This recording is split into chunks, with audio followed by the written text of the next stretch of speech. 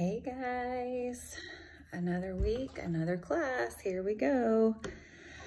So today is week 23, next to the last week. Next Tuesday is our last class, I can't believe it. I hope you guys are doing well. We are doing good at my house, just trying to keep from going nuts, I guess. But everything is good. I hope you all are good. I haven't heard from anyone, so I'm assuming everyone's doing really good. Again, I just want to let you guys know if you need anything at all, if y'all are stumped on something, please feel free to reach out to me. This is our last week to work on that final paper. So this week, I hope that y'all can give a lot of attention to getting your paper, making it a masterpiece. For grammar today, we are going to do, quite a bit of review, and I'm just going to do several sentences over and over and over again. And then other than that, the only new thing is to learn our very last verbal, which are gerunds. And so we're going to talk about those today. So let's just dive right in. Okay, so I'm going to start out by doing this sentence right here that I've already written on my board. So it says, "The Bible, which is God's holy word, gives me strength and courage." All right, so let's go ahead and parse this and question confirmation it. Let me put my knee up to hold my... Now, I can immediately look at this and see that I have a who, which clause in there. So I know that that who, which clause is a subordinate clause. So if I'm looking at my main sentence here, I can very easily see, especially because these commas help point it out to me, I can very easily see that my main sentence, my independent clause here is, "The Bible gives me strength and courage." So let's go ahead and parse that one. The Bible gives me strength and courage. What gives me strength and courage? Bible. Subject, noun. What is being said about Bible? Bible gives. Verb. Bible gives what? Strength and courage. Do you guys see this conjunction right here? So the Bible gives me strength.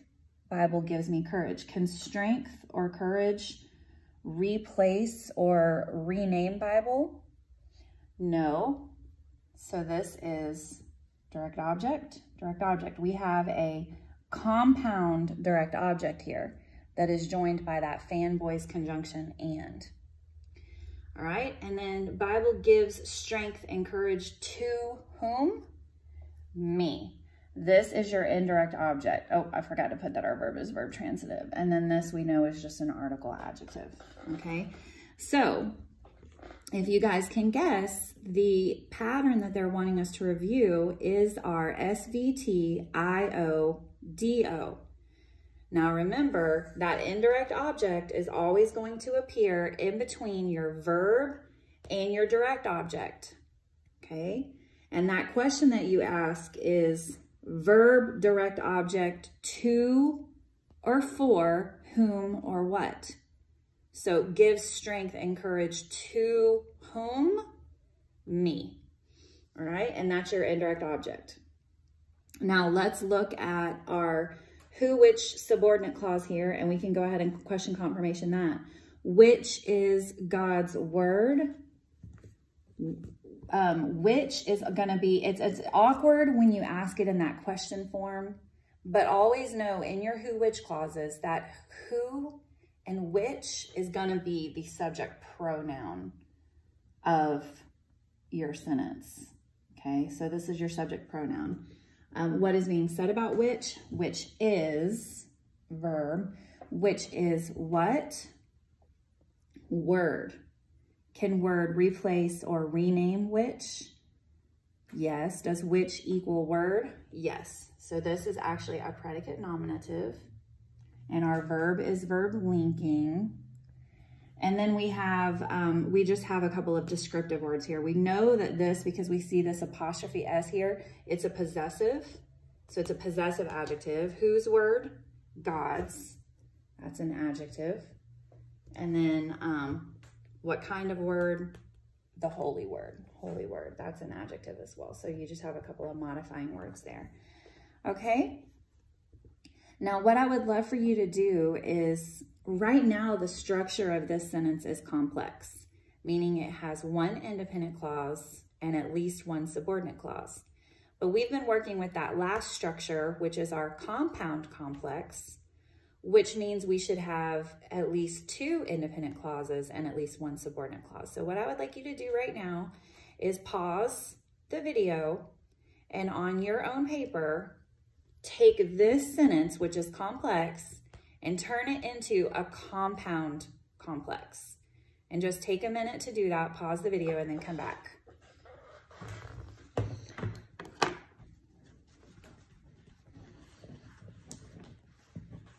Okay, so I'm going to go ahead and put another sentence up here for us to work real fast. And again, this is just good review. Okay, so for those taking notes, I'll start dictating the sentence as I'm writing it on my board. Okay, so you can start writing it. This sentence is, pay Jack his wages when he works on Saturday. Pay Jack his wages when he works on Saturday. Okay, so when I'm looking at this sentence, there's a couple of things that I notice right off the bat that can make this easier for me as I go to parse this sentence. I see a conjunction right here. You guys see it? It's one of our www.asia.webs. This is a subordinating conjunction, when. I know that that is introducing a subordinate clause. Okay, so you guys can see when you circle this, it lets you see that subordinate clause come into focus. When he works on Saturday. Okay, so when he works on Saturday is a subordinate clause. All right, so my main sentence is, pay Jack his wages. Now, the other thing that I noticed about that is that this is a command. This is a commanding sentence. That means it's imperative. And what is the subject of an imperative sentence? Always, always, always. It's always, always, always our implied you. Okay? So this sentence is imperative, and we're going to have an implied you. You pay Jack his wages. Who pay Jack his wages? You. Subject, pronoun. What is being said about you? You pay. Verb. You pay who? Jack. Can Jack replace or rename? No, pay, I'm sorry. Forget I said that. You pay what? What are we paying? We're paying the wages. Can wages replace or rename you? Nope. So that is our direct object. Our verb is verb transitive. And then pay wages to whom? Jack. This is our indirect object. We're not paying Jack. We're not paying someone with Jack. So that's where I got that messed up a minute ago. What are we actually paying? We're paying the wages. Paying the wages to whom? To Jack. This is our indirect object. Okay, now this right here, his, this is a possessive adjective. It's a pronoun adjective. So it is whose wages? His. So this is an adjective. Okay. Now, look at our subordinate clause. We know that when is our conjunction. It's already circled and labeled. So, he works on Saturday. Who works on Saturday? He, subject pronoun. What is being said about he? He works, verb. Now, we don't have anything that comes after this because if you look at this on Saturday, that should jump out at you guys as a prepositional phrase. So there's no other nouns that come after works for us to ask the direct object questions about. So we know that this is a verb intransitive, okay? And then we have this prepositional phrase that has developed here on Saturday. This is your preposition, and this is your object of the preposition, okay? So, This right here is also a complex sentence. It has one independent clause and one subordinate clause. So if you guys want to pause again, just for review, if you feel like you need to, moms, you can pause the video again and have them make it a compound complex. So you would need to add another independent clause. Okay, so reviewing this week, that is your sentence pattern that they want you to work with this week, and just make sure that you really have a clear understanding of it, is that SVT, IO, DO. So having that indirect object in there. Okay, so for charts this week, they want you guys to review adverbs, okay? So we reviewed adjectives already. This week, they want you to review chart I, which is your adverbs. Now, the adverbs chart is a lot smaller, but the adverbs have a lot more questions. Remember, this is what is important to know, are all these adverb questions. So how, when, where, why, how often, how much, to what extent, under what condition. All right, and then knowing that you have the 4 different types, okay, that some of these adverbs have degree to them. They can have degree. And just making sure that you know all of these 4 different types, and copy this chart a few times this week. This is going to be your review chart for this week. Now, one of the things that I wanted to point out to you guys about adverbs is that adverbs can modify other adjectives. So adverbs modify not only verbs, but other adjectives, okay, and other adverbs in the sentence. And so that is something that's mistaken a lot. Some very common, one of the things that the guide points out this week is that some very commonly mistaken adverbs are the words very, the words so, which we actually use a lot in our language. It's kind of almost a slang term, but we use it a lot. That is so awesome. Quite, still, and rather. These are all adverbs that are usually modifying other adjectives. And so sometimes it can be hard when you're parsing your sentences to pinpoint them. So let me give you an example. Okay, the car was being driven. Okay, and when you guys hear that, was being driven, you should automatically know that that's a verb phrase. Was being driven. It's helping verbs with your verb driven. Very fast. Okay, so looking at this sentence, the car was being driven very fast. Sorry for that glare that my window puts on this. The car was being driven very fast. Now, the main sentence here, think about it. The car was being driven very fast. You have this fast here, which is car equals fast, but this very right here is an adverb that is telling to what degree it was fast. Okay, another example. So that would be labeled an adverb when you see that word very. Look at this one. He considered the painting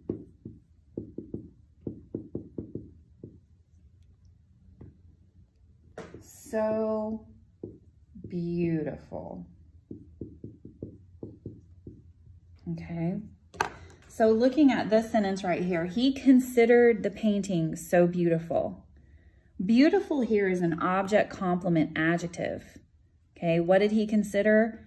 The painting. He considered the painting, but he didn't just consider the painting, and he didn't consider beautiful. He considered the painting beautiful. It needs that complement there. So this is an OCA, painting equals beautiful, object complement adjective. And when you put this word so here, it's modifying this adjective here. So that is an adverb. So right here is an adverb. Okay, so that's what they're wanting to point out to you guys, is to remember that these adverbs modify other adjectives as well.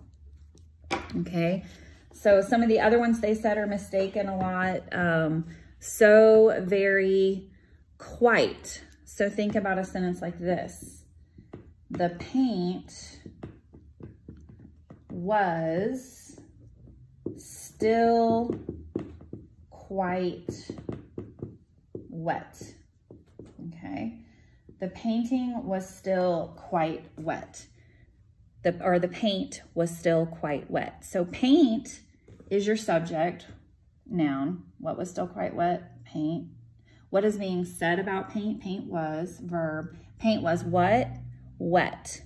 Can wet describe paint? Yes. So this is a predicate adjective.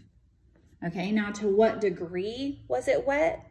It was still and quite. These are adverbs because they are modifying an adjective. This is a predicate adjective. Still and quite are modifying that adjective. So that makes them adverbs. So those would be labeled adverbs.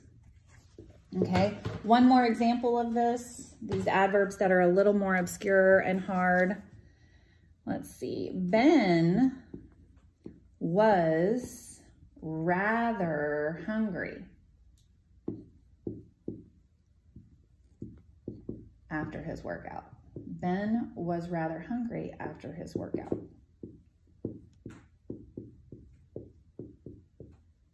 Okay. Ben was what? Hungry. Can hungry describe Ben? Yes. Okay, so hungry is a predicate adjective here. And Ben was hungry. Ben equals hungry.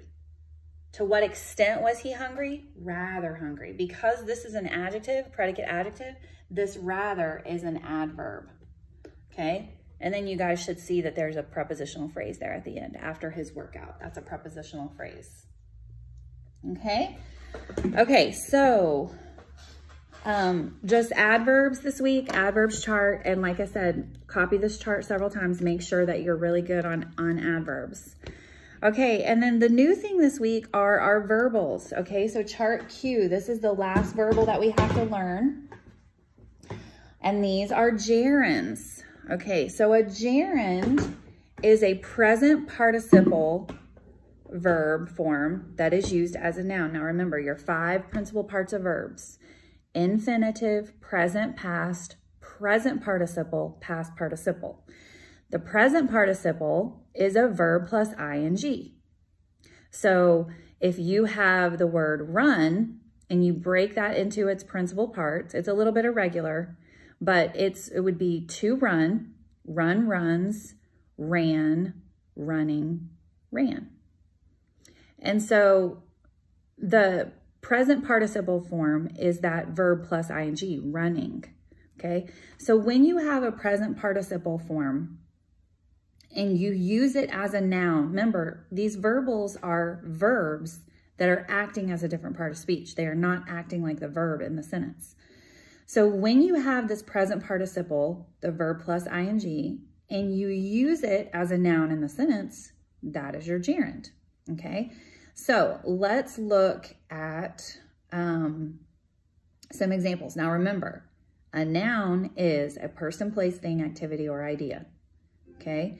So these gerunds, when you use them in your sentence, they're usually going to be activity nouns because there's some sort of activity that is, it's that verb principle, present participle that's being used as the noun in the sentence. So now this is what you have to remember with gerunds, and I want you to write this down. It's only used as a noun. Okay, what are your noun jobs? Think about your noun jobs in the sentence. They can be your subject noun, your direct object, indirect object, object of the preposition, object complement noun, or predicate nominative. Those are all noun jobs.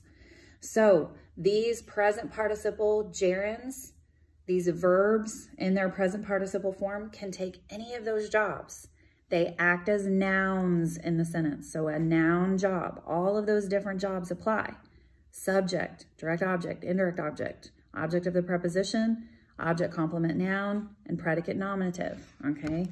That's what you have to remember, all of these right here. These are your noun jobs, okay? All right, so let's look at some examples. The best way to look at this is examples. Okay, so first example is this being used as a subject noun of your sentence. Voting was illegal in town. Okay, so right here, voting was illegal in town. Okay, so what was illegal in town? Voting. All right, to vote is a verb. That is a verb, to vote.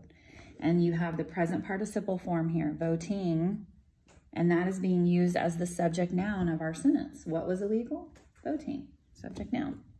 Okay, all right, let's look at one where it's being used as the direct object. I love dancing. I love dancing. Okay, so you guys see this right here?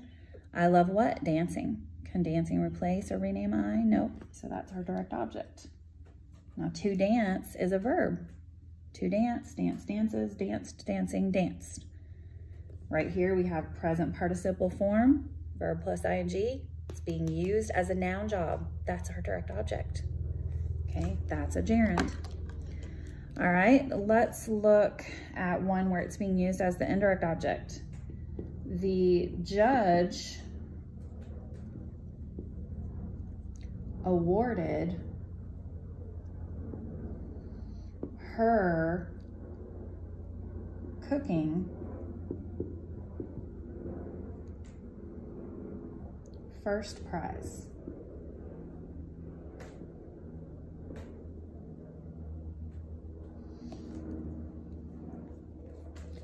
Okay, the judge awarded, now this one is a little bit harder to parse, okay? This is where the questions are really important. Okay, so the judge awarded her cooking first prize. Who awarded her cooking first prize? Judge, subject noun. What is being said about judge? Judge awarded, verb. Judge awarded what? What is the judge actually awarding?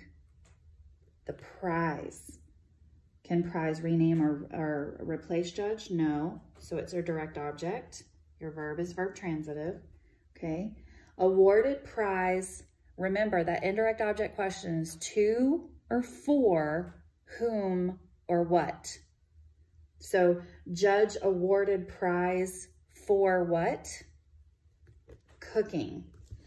This one is indirect object. Now that is a little bit more obscure, and I think that any of us, myself including, if I was parsing this sentence, I would have to really think about that for a few minutes because it's not as obvious as a lot of our SVT, IODO sentences that we've had in the past, okay?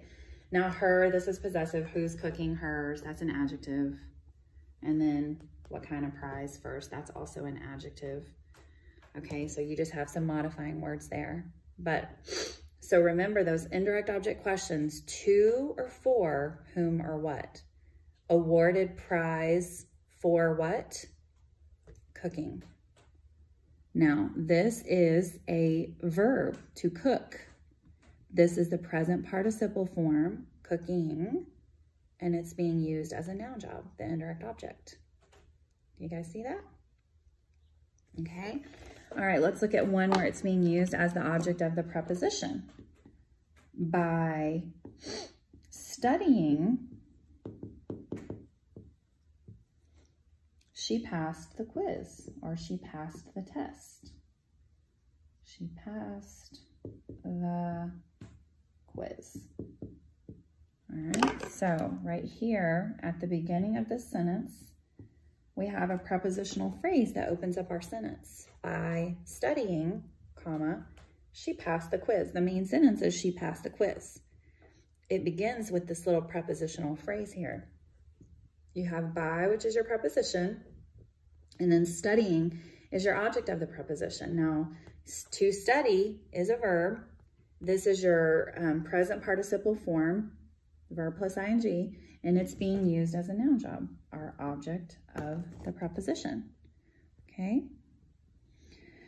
All right, and then let me erase my board and I'll show you one of these gerunds being used in that last noun job of object complement noun. I don't think I have an example here of one being used. Oh, actually I do. Let's do predicate nominative and then object complement noun so you guys can see this being used in all of the different noun jobs. Her favorite hobby is, you could put anything here, baking, reading, dancing. Okay, so her favorite hobby is baking. Okay, her favorite hobby is baking. The main sentence here is hobby, her hobby is baking. And whose hobby? Her. This is an adjective. What kind of hobby or which hobby is favorite, adjective. Hobby is our subject noun. What is baking? Hobby. Hobby, what is being said about hobby? Hobby is verb. Hobby is what? Baking.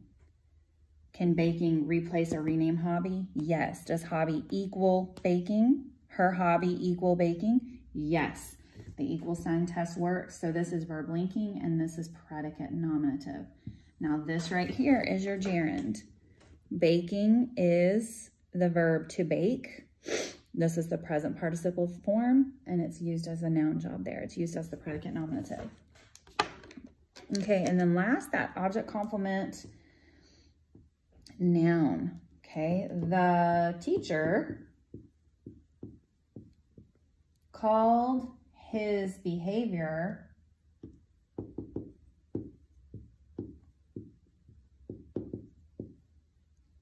cheating. Uh-oh. The teacher called his behavior cheating. Okay, who called his behavior cheating? Teacher, subject noun. What is being said about teacher? Teacher called, verb. Teacher called what? Teacher called behavior cheating. So behavior, can behavior replace or rename teacher? Nope, that's your direct object. Your verb is verb transitive. Okay, and then called behavior what? Cheating. This is your object complement noun. Can cheating rename behavior? Does behavior equal cheating? Yes. This is being used as that object complement noun. It's the present participle form of to cheat, and it's being used as a noun job there. So this is our gerund right here, okay? Now, let's look at the way that we diagram these. If you look on your chart Q, you're gonna also, with writing your adverb chart a couple times this week, don't forget about chart Q. I don't have mine pulled out to lift it up to show you guys, but it's the chart that has the 3 different participles, verbals. So we did participle, infinitive, and this week is the last one, gerund. So write that chart a couple of times this week too. That is your chart Q. It has the example of how you diagram all of these. Now remember, these verbals have these funny little ways to diagram. The participle, it's that adjective. So whatever word it's going under, you have to put it on a curved line. And the infinitive, you put it up on stilts and it has that line that looks like a check mark. Well, the gerund is also going to go up on stilts, but instead of being a check mark look, it's a little stair step, okay? So if I was going to do that first sentence that I wrote you guys, voting was illegal in town. Remember, my subject noun was the gerund voting. Okay, so the way that this looks for your diagram is you're still going to start with your cross. Okay, so your main cross, subject to the left, verb to the right. So my verb, though, of that sentence was voting, which is that gerund. So I have to put it up on these little stilts with this little stair step, okay? And you're going to start with the word voting and then kind of let it fall off their stair step. So it's going to look a little bit like that. I don't know why. That's just the way that they do it. So going to have that little gerund falling off the stair step. I guess maybe because it's an action word, so it's got some action even in its diagram. It's falling. Okay, so then your main sentence is voting was illegal. And then we had a little prepositional phrase under it. So in town, I'll go ahead and throw that one on there too. All right, so that's what that diagram looks like. Voting was illegal in town. Now, again, what is confusing and lovely and so much fun about these verbals is that because they are verbs, they retain, remember what Andrew Pudewa likes to call their verbiness, which means they sometimes can come to us in complete phrases with their own modifiers. That's where it can get confusing with these verbals. The verbals itself are not confusing, but because they are verbs, like I said, they have their own modifiers and things sometimes. They come to us as phrases, okay? So let's look at an example of this. Boiling an egg is difficult. Let's do that one. I have several examples here that I can show us, but let's look at that one. Okay, let me write this down. Okay, boiling, and if you want to write it down too, hopefully y'all are still taking notes. Boiling an egg is difficult. Okay, so hopefully you guys can see pretty quickly in this sentence here. Boiling an egg is difficult. That we have an S-V-L-P-A. Boiling equals difficult. Okay. But are we just boiling? No. We are doing what? We're boiling an egg. All right. This whole thing is a phrase that is our subject noun. Okay. That whole thing. That is what we are doing. Boiling an egg. What is being said about boiling an egg? Boiling an egg is. So we have this direct object here. Boiling what? An egg. And it goes with this gerund right here, which is our present participle form of to boil. This is a gerund. It's our subject noun, but it has its own modifiers with it. So when we go to diagram this, it's going to look like this. It's going to be super fun. Let me show you guys this diagram. And this is what makes the verbals confusing, is because they retain some of their verbiness and can come with their own direct objects and their own modifiers and things. So that's what your subject would look like. Boiling an egg. Do you see how it has, I had to make it look like that direct object? Is difficult. Okay, so that's what it would look like. Okay, so let's look at another example. Swimming the English Channel is dangerous. Swimming, or you could even do something like swimming in the ocean is dangerous. I think I got this directly out of our guide, so that's why it says swimming the English Channel. Swimming the English Channel. Now, if you guys remember from your geography, the English Channel is between England and France.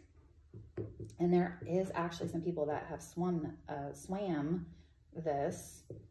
And supposedly it's really rough waters. It has a big current. So, okay, so looking at this sentence written right here, swimming the English Channel is dangerous. What is dangerous? We're not just saying swimming is dangerous. No, what particularly is dangerous? Swimming the English Channel. This whole thing is our subject noun. What is being said about swimming the English Channel? Swimming the English Channel is. Swimming the English Channel is what?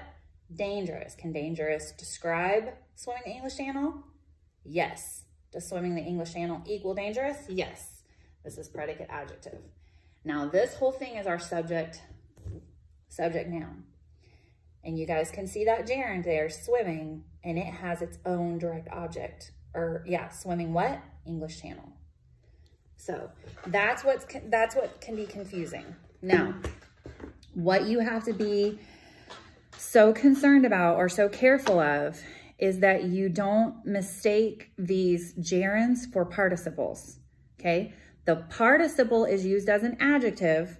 These gerunds are used as nouns. So make sure that you are deciding, is it acting as an adjective in the sentence, or is that participle, present participle, acting as a noun?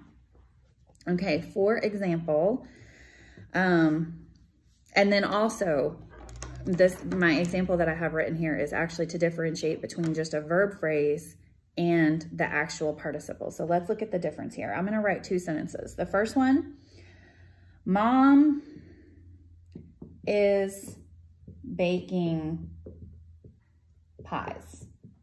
Okay, so write that sentence. Mom is baking pies. And then below it, write the second sentence. My hobby is baking pies. Okay. All right, so let's look at these two sentences. Okay, so two sentences here. Mom is baking pies. My hobby is baking pies. Okay, so you guys should see that present participle glaring out at you very quickly. You have baking. Okay, well, let's look at the first sentence though. Mom is baking pies. Who is baking pies? Mom, subject noun. What is being said about mom? Mom is baking. Okay, do you guys see that? Is baking. That is what mom is doing. She is baking. This is a verb phrase. This is a verb helping, and this is our verb. Is baking what? Pies. Can pies replace or rename mom? Nope. So this is a direct object, and this is our verb transitive, okay? So in that sentence, is baking is a verb phrase. Baking is not a verbal participle there or a verbal gerund. It is actually the verb of the sentence. She is baking. That's what mom is doing. But look at the second sentence. My hobby is baking pies, okay? My hobby is baking pies. What is baking pies? Hobby. Subject noun. What is being said about hobby? Hobby is. It's so hard to write while I'm holding this board like this. Hobby is what? It's not just baking and it's not just pies, but it is baking pies. Can baking pies rename hobby? Yes. Does hobby equal baking pies? Yes. This is my predicate nominative, and my verb is verb linking. We know that this is just an adjective. Whose hobby? My hobby. Okay? All right. So this baking pies here is a predicate nominative. So it is taking a noun job, and it's a verbal gerund. It has that present participle form, baking, and it has its own little direct object there, baking pies, okay? Let's diagram it. Go ahead and you start trying to diagram it on your own here. Let's do this diagram. So start with your cross, okay? Verb to the left, hobby. Subject to the left, verb to the right, hobby is. You're gonna have my as a modifier. Okay, and then for that predicate nominative, you're gonna slant your line back. And then now we have to do this gerund. So we have to do some stilts with a stair-step line. You're gonna start with the word baking and then let it fall off the stair-step. And then you're gonna give it its direct object line because it has its own little direct object there. Okay, so that's what it looks like. My hobby is baking pies. And that's what it would look like. Okay, so gerunds are fun. Moms, I'm gonna send you an email look for an email. I'm going to send your newsletters and your current assignment sheet, and I will send you a little packet that's all about these gerunds, just like I've sent you for the infinitive and for the participle, and it's just a helpful packet. Okay, so what I want us to do is one final sentence to put all of this together. This is going to have all of our different things. It's going to have our SVT IODO pattern. It's going to have compound complex. It's going to have a gerund. It's going to have all the things. Okay, so this is going to be a nice big sentence for us to do here. So I'm going to start writing it and dictate it to you. You can start writing this down. Okay, so here's our sentence. Ed's cooking has improved. Ed's cooking has improved since he began reading those recipes. And he is bringing me a meal tonight.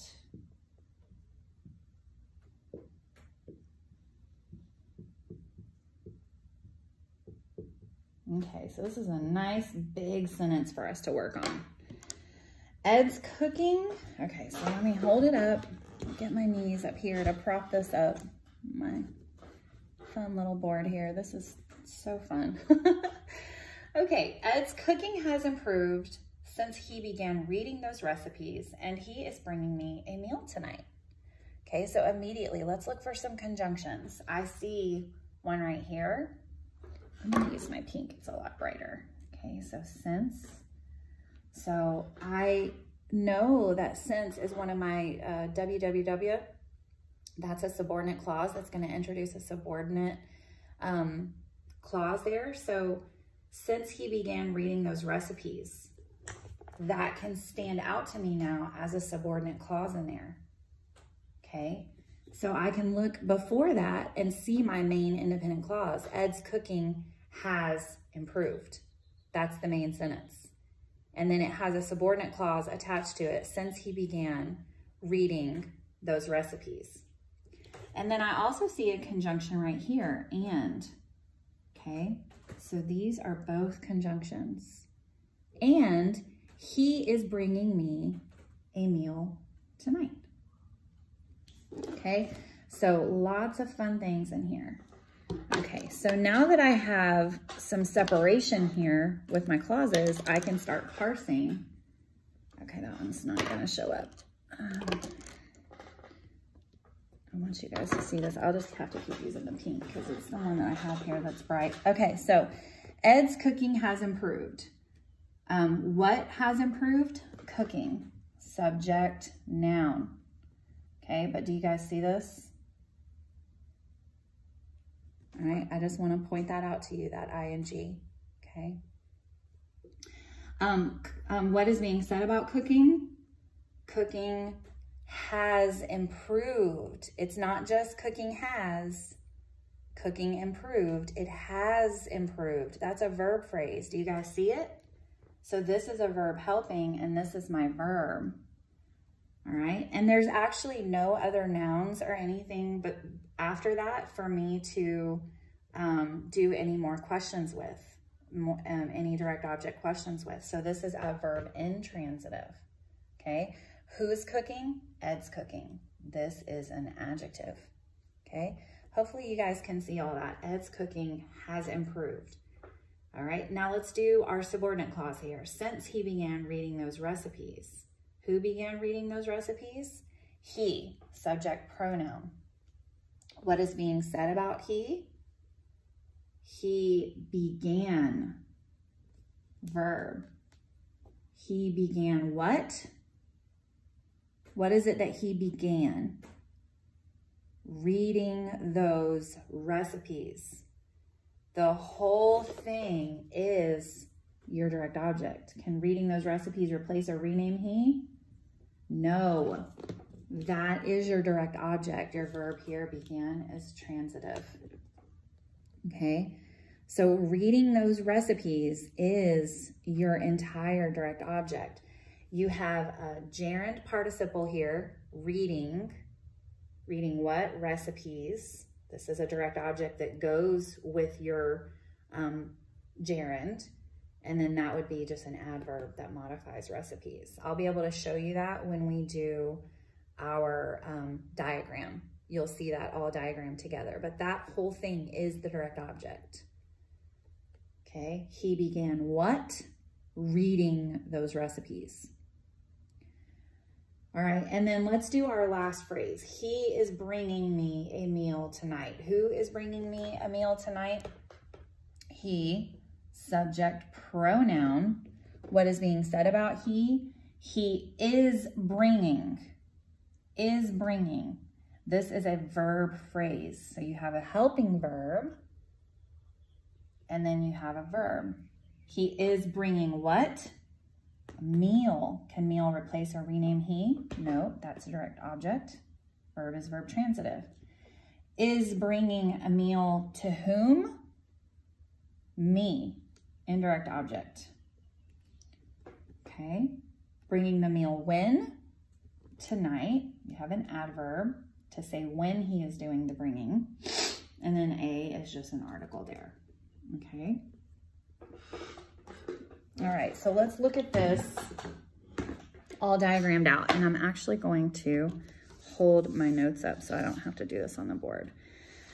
Okay, so looking at this on the diagram for my notes here, okay, remember I said that you have to put the independent clauses highest, and then the subordinate clauses go lower in the diagram.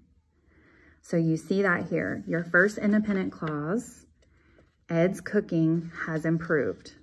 So you have your cross, subject on the left, verb on the right, but you had a gerund here. So you have cooking up on the stilts, falling off, and then Ed's is below it, that's your modifier. And then has improved is your verb, okay?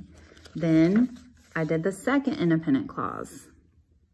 He is bringing me a meal tonight. Okay, so he is bringing, indirect object meal, me, and then direct object meal.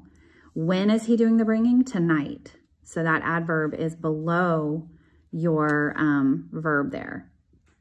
All right, and then we are gonna put the subordinate clauses lowest. So remember, independent clauses come highest in the diagram. And then so we're going to have to do this long dotted line to connect. And I had to do it at an angle just because I couldn't come straight down. And that's fine if you have to do that. But it's has improved since he began. So it's verb to verb. Since is written on the dotted line. And then you have that subordinate clause. He began reading those recipes. So subject, he, verb, began, direct object, reading those recipes.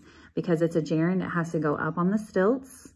And it is that verbal that has some of its own modifiers. So you have reading, falling off.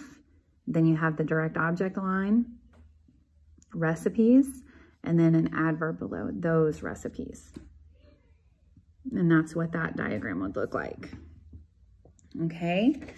Now I'm going to show you one other example that I had in my notes, and I'm just going to kind of show you in my notes so that I don't have to do all the writing out and we can speed this up here. But here's another sentence for you. Give swimming all your time and train diligently because God has given you a generous gift. Okay, so this is a commanding sentence. So your subject is going to be that implied you.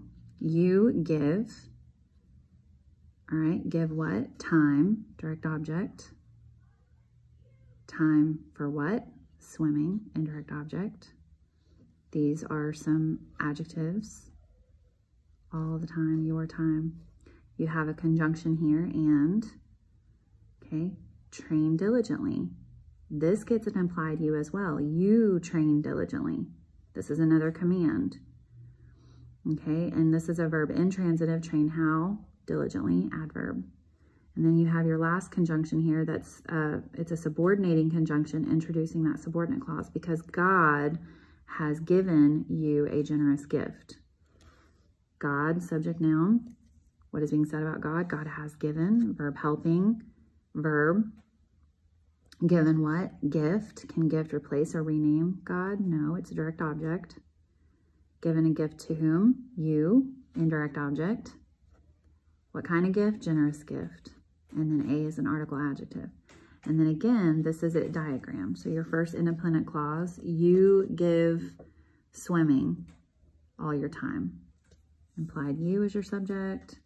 Here's your gerund here, your indirect object.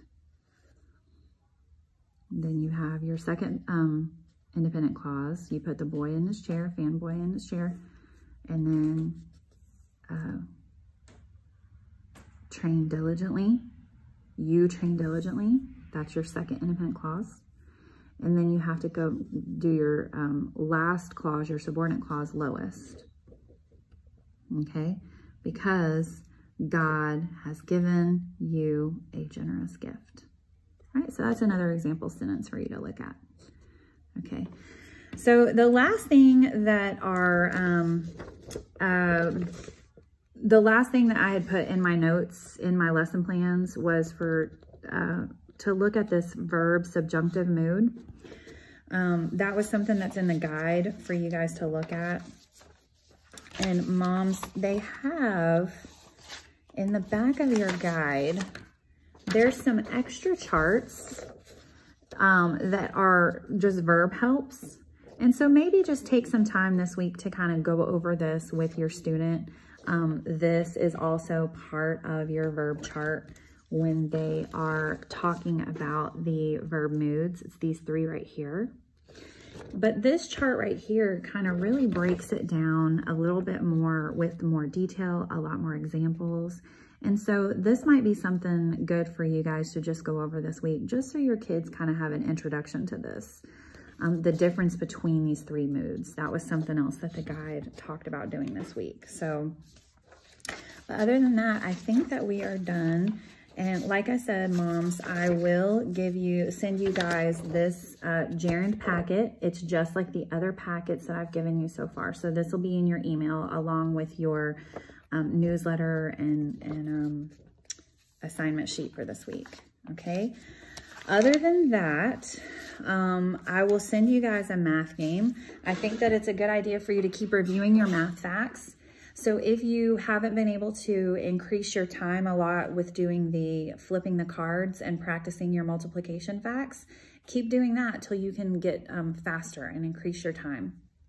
I'm also going to send you a game that is just, it's not really mental math so much as it is just a very big brain exercise. But it's a card game called 30 Wonderful, and I'll send you that. It has the instructions listed. It might be a fun puzzle for you to do this week. And then I'm also going to send you the game called Algebra Top-It War.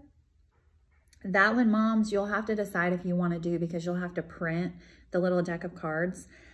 We have done this game before, but it's where you have a variable. So you'll flip over 2 cards and roll the dice, and the card might say something like 8Y. And remember, whatever you roll on the dice is what you replace with that Y. And so it's just a good, it kind of quickly helps them convert and insert whatever number is on that dice into that variable and work a little simple equation. So I'm going to send you those. Look for those in your email, just some ideas for you to have some math game fun this week. And then last but not least, writing. So this is your last week to work on your final research project. I would like for all of us to be able to get on a Zoom call next week. I think that we should set our time for 2 o'clock. So if anybody can't be on a Zoom call at 2 o'clock, please let me know. But what I would love for us to be able to do is all meet together over the Zoom app. I'll send everyone an invite to our personal meeting. And that way, what we can do is give each student their turn to get in front of the screen and present their paper to us and read your research paper. And then show whatever visuals you've come up with for your visual side of the presentation. So if that doesn't work for anybody, next Tuesday at 2 o'clock, let me know. But that's what I would love for us to do, is be able to meet next Tuesday at 2 o'clock and do our Zoom call to be able to present final research projects. Things to remember to finish up this week with your paper. Fill out the checklist. That checklist that I gave you, make sure that you go through your paper and fill out your checklist and score your paper and label all of your different dress ups and sentence openers and your vocabulary words. So make sure that you do that. Also, don't forget to attach a bibliography page. So you should have a separate page at the end of your paper that has your works cited, all your bibliography information for the sources that you used. Okay, so don't forget to do that. You have to do that bibliography page. And then just finishing up, you should have 5 paragraphs. I think a couple of students have told me that they're only doing 2 body paragraphs. That's fine. If for the sake of time, just to get your paper done this week, you need to do 2, then only do 2 main body paragraphs. So you would end up with a 4-paragraph essay. Okay, you would have that introductory paragraph, 2 body paragraphs, and then your conclusion paragraph. All of the formats that you need are in your writing book. What else? Even though we're not going to be meeting face-to-face and you handing this paper into me, I still think it would be nice for you to take this final paper and put it in a nice report cover and have it all looking really professional, because this is your final end of the year project. I'm trying to think if there's anything else. For those that are doing the sentence challenge notebook, next week it is due. So if you are going to have a completed sentence challenge notebook, moms, you guys are going to have to be the one to really grade it and look through it and make sure that it is complete and check off every sentence that they are done correctly and complete. So if I'm going to have any students with that completed end of the year sentence challenge notebook, moms, I need you to let me know, because that way I can have send them a prize in the mail. And then also I just want to acknowledge it next week when we are on our Zoom call together as our final last day of class and last day being together. I think that's everything I have. And I miss you guys, and I think that y'all are doing a great job doing all of this at home. And again, if you need anything, just let me know. But I hope that you guys have a great last week this week. And, I'm praying for you guys that everybody is staying healthy and happy as we are having lots of extra time at home. So have a great week, and I'll hopefully we'll get to be together again soon, but I'll talk to you later. Have a good day. Bye.